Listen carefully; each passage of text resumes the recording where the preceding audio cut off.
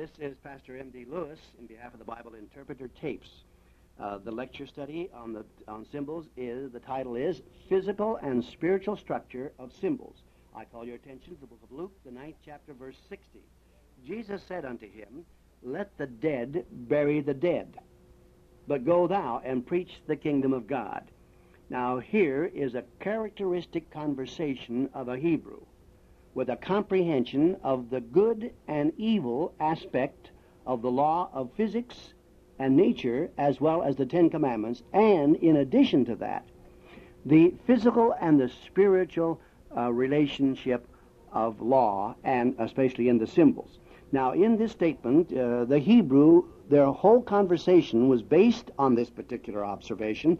Unless a person sees this, the symbols will lack a tremendous application to the revelation of truth.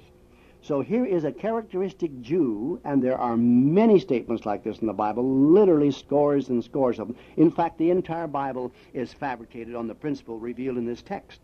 Jesus said unto him, Let the dead bury the dead. That is to say, let those who are spiritually dead bury those people who are physically dead. Now, you turn to a text, as in Isaiah, the 40th chapter, and I want to call your attention now to the Bible reading, so that when you hear this, you will begin to determine and detect the meaning of these symbols and how it enlarges upon the meaning of the divine revelation of Scripture. This is Isaiah 40, verse 2. Speak ye comfortably to Jerusalem, and cry unto her that her warfare is accomplished, that her iniquity is pardoned, for she hath received of the Lord's hand double for all her sins. Now, it is not possible to suffer twice for the same sin. For instance, if a person hit their hand or their finger or their thumbnail with a hammer while pounding a nail and mashed it badly, it would be tremendously painful. Now, after it healed and the pain left, he wouldn't suffer that pain all over again. There's no way of suffering physical pain twice under one given circumstance. But you see what he's saying here. She shall suffer, for she hath suffered double for her sins. Now, that word double is the double application of death in the text that I read in Luke 9:60, let the dead bury the dead. In other words, suffering comes to the individual not only in the spiritual realm of the Ten Commandments, which causes his mind great distress and suffering, but it also has a relationship in his physical body. Now, the relation of the physical aspect of one's person to the spiritual or intellectual aspect is very, very close.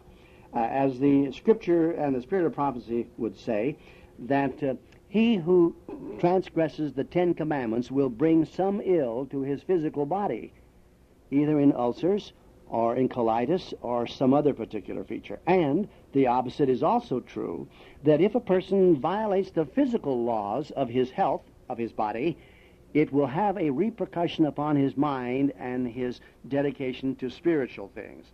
So the separation of the spiritual or intellectual function of the person's life in relation to his physical is so very close they cannot be separated. Now, this could be enlarged upon, as I've already said. The God that created the natural world is the one who also created man and his intelligence. So the Bible reveals the fact that God is the author of the physical world, our physical body. He's also the author and originator of our intellectual personality.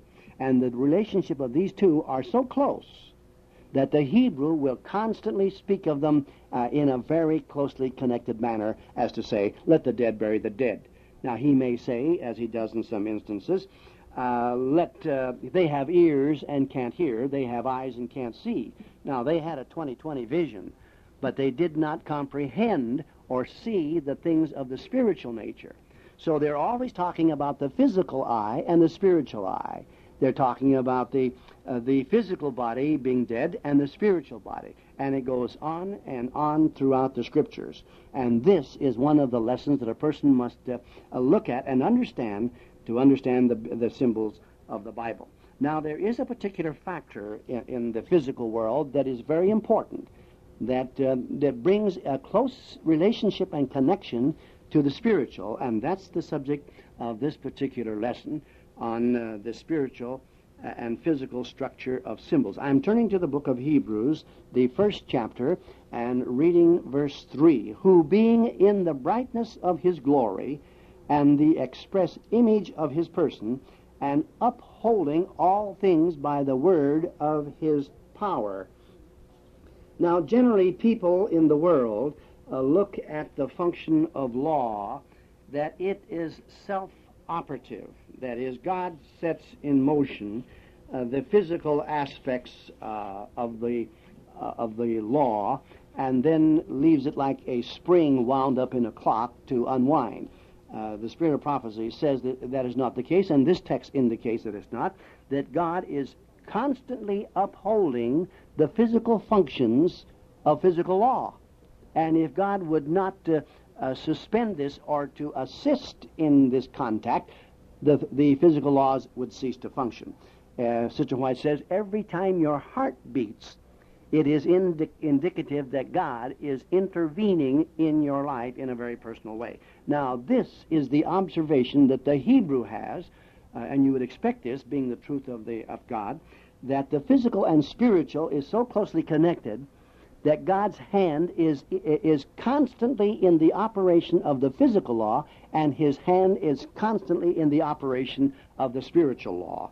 And these two are so closely related together that the Hebrew may speak in one word referring to them both. As he would say here, they have eyes and can't see. Or they may say, the person cannot see, when in reality he does have physical eyes, but he does not see in a spiritual sense. So a person has to watch, or he will miss this point in the Scripture. Now, you remember Christ said, is recorded in Deuteronomy, the 8th chapter, man does not live by bread alone, that is the physical body, but by every word that proceeds out of the mouth of God. So there are always two breads, two deaths, and that symbolism goes on and on and on through the Scripture, and you must see the close relationship of how this is fabricated in the Scripture. So he said God is constantly upholding his laws by his intervening power and intervention in the lives of the individual. Now, let me call your attention to the Scripture in this regard. The law of God, this is in Selected Messages, Volume 1, page 236. The law of God, spoken of in grandeur from Sinai, is the utterance of condemnation to the sinner. It is the providence of God in the law. It is the province of the law to condemn, but there is in it no power to pardon or to redeem. It is ordained to life. Those who walk in harmony with its precepts will receive the reward of obedience. But it brings bondage and death to those who remain under its condemnation. So you may observe then that if the person in regards to the symbol does not apply the symbol in relationship to salvation to his life, that same symbol will be applicable to his destruction. Let me read this in volume 5, 681. Let ministers and people remember that the gospel truth hardens when it does not save. Now, we referred to this hardening in the previous study, but this text says, if the gospel truth hardens when it does not save, the rejection of light leaves men captives, bound about by chains of darkness and unbelief. In other words, the plan of salvation which is ordained for your salvation and all the symbols that illustrate this, if they do not function in your heart in the sense of salvation, then that same symbol will be applicable for your destruction. So it is very important for us to see this close relationship in the structure of symbols in the spiritual and the physical sense. Now, notice in the Scripture, the book of Jeremiah, the 23rd chapter, verse 10. Jeremiah, the 23rd chapter, and verse 10. This chapter in the Scripture is very, very important. It has tremendous application to these symbols. And in verse 10 it says, "For the land is full of adulterers, for because of swearing the land mourneth. The pleasant places of the wilderness are dried up, and their course is evil, and their force is not right." Now, I want to point out in this text a very beautiful application of the spiritual and physical relation of the structure of symbols. Now, in this text it says, "For the land is full of adulterers." Now, that is a spiritual application in regards to the Ten Commandments, and particularly a violation of the seventh commandment, which has to do with adultery. It says the land, that is their community of Palestine, is full of adulterers. "For because of swearing, the land mourneth." Now, what he's saying here, because of the violation of the Ten Commandments, the physical land will have a recourse that is evil. The pleasant places of the wilderness are dried up. In other words, there was a beautiful countryside of vegetation, but because of the spiritual transgression, the physical land became defective and became a wilderness. Now, let me call your attention to the fact that the word dabar in Hebrew, which is the word for word in Hebrew. Now, the word for word, dabar, is also the word for the Ten Commandments.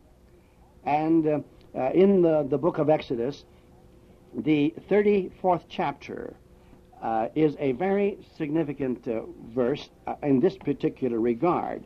It says in Exodus 34, verse 27, verse 28, "And he was there with the Lord 40 days and 40 nights in the mount." This is Moses. "And he did neither eat bread nor drink water. And he wrote upon the tables the words."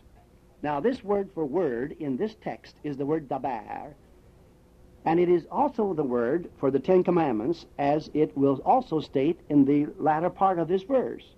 So in this verse, "And he wrote upon the tables the words of the covenant," the Ten Commandments. The word for word and the word for commandments in this text are the same word in Hebrew, which is dabar, the word for word. Now, it happens to be that the word dabar, which is here interpreted commandments and words of the covenant, is also the word for wilderness in the Hebrew language.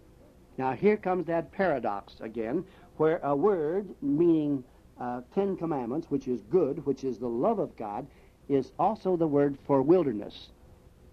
Now, this bears out the statement that I just read, that if the plan of salvation does not save the person, that same plan of salvation shall be for their destruction. So now you see why a symbol of the sword, as it speaks of in Hebrews, the 4th chapter, verse 12, to cut sin out of the life, that sword has a double mouth. Now, the Bible never says a double edge. It always says double mouth. One side of the sword is the mouth of truth to cut sin out of the life, and if the person does not permit the sword to do that, then the sword will be used for their destruction. So the crown of righteousness may be for his eternal glory, but if he does not, then the person will wear the crown of thorns, as Christ did in his place, and it will destroy him. So you see there is a physical and spiritual, as well as an application to righteousness and to evil, to good and evil, physical and spiritual. And when a person sees this and is aware of this four aspects of symbols, it makes the Bible a tremendous book. So in this text it says, "For the land is full of adulterers, for because of swearing the land mourneth." Now here he says, because of transgression of the third commandment, "Thou shalt not swear and bear false witness," and so forth, the land mourns. "The pleasant places of the wilderness are dried up, and their course is evil, and their force is not right." So you see, a person may make this kind of an observation in the spiritual interpretation of symbols. If the person does not eat the bread of heaven, the body of Christ, the Word of God, he will lose the food in his garden. The beans and his potatoes and his corn will dry up. Now, this is how the Bible is fabricated, and this is the spiritual and physical relationship of symbols as indicated in this text and indicated in hundreds and hundreds of words in the Old Testament. Many of them we'll take up in the study of interpretation of symbols. But now I want you to see that this text, let the dead bury the dead. If the individual turns away from the truth and righteousness of the law of God, he will be spiritually dead. And that spiritual death shall very, very quickly, or in the course of time, result in his physical death. Now, I want to call your attention to a verse in 1 Timothy 5:6. It says, "But she that liveth in pleasure is dead while she lives." Now, you see, this text could only be understood in its depth by a comprehension of the physical and spiritual application. The person living in pleasure is dead while they live.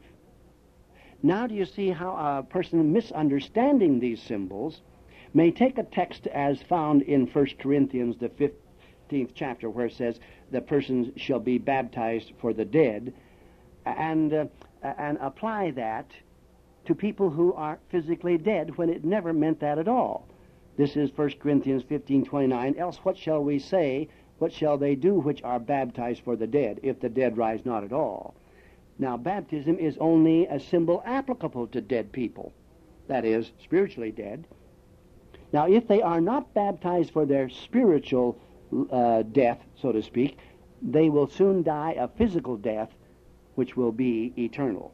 So their physical death and their spiritual death have a very close relationship as their spiritual life and their physical resurrection has in connection with the symbols of the Bible. So Christ said, "Let the dead bury the dead," meaning that those who are dead in sin, let them bury those who are dead in a spiritual sense.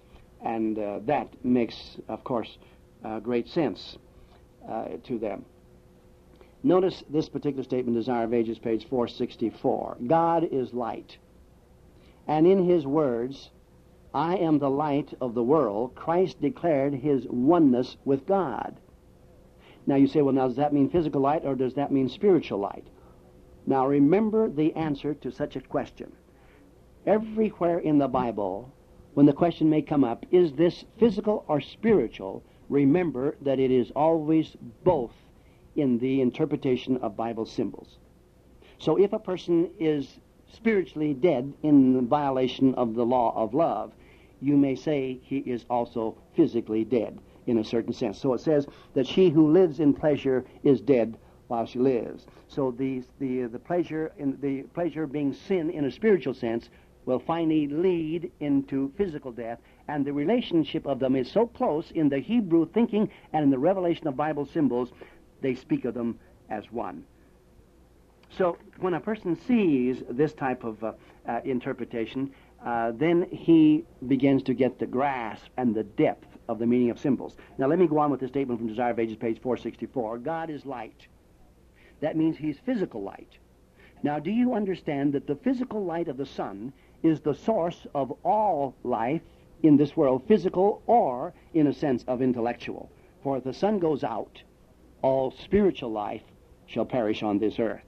So when Christ said, "I am the light of the world," referring to the sun, it also refers, as in the book Malachi 4:2, he is the Son of righteousness, and spells it S-U-N. So as the sun in its light gives life to the world in the sense of physics and chemistry and biology, Christ as the light of truth also gives light in the spiritual sense. So when a person reads this in a double sense, as I referred you to that text in Isaiah where it says that they will suffer double for their transgressions, It means they will suffer in the physical and the spiritual sense. So whether it's in the sense of iniquity, it has a physical and spiritual application, and if it is in the sense of righteousness, it also has a physical and spiritual meaning. So now, going on with this statement in Desire of Ages, page 464, I am the light of the world. Christ declared his oneness with God and his relation to the whole human family.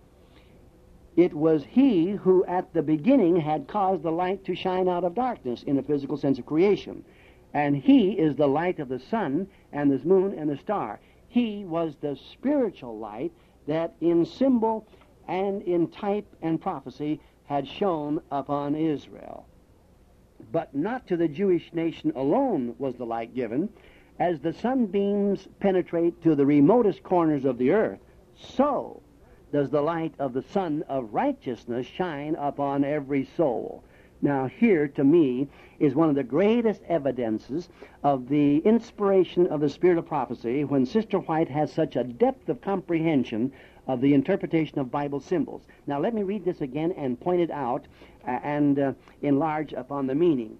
You remember she's quoting here that Christ said that he was the light of the world, and specifically referred to calling light out of darkness in the sense of creation. And going on with the statement, he is the light of the sun and the moon and the stars. Now, the light of the sun is the source of all physical food. But that physical food is only symbolical of the light of Christ as the light of truth that shall give spiritual life, that shall live eternally. So he was the spiritual light that in symbol and in type and prophecy had shone upon Israel. Now watch how Sister White analyzes the physical feature of the sunlight and makes the spiritual application. Now this is what you must do if you're going to get the meaning out of Bible symbols. As, I'm quoting now from this statement, 464, Desire of Ages, as the sunbeams penetrate to the remotest corners of the earth, so does the light of the Sun of Righteousness shine upon every soul.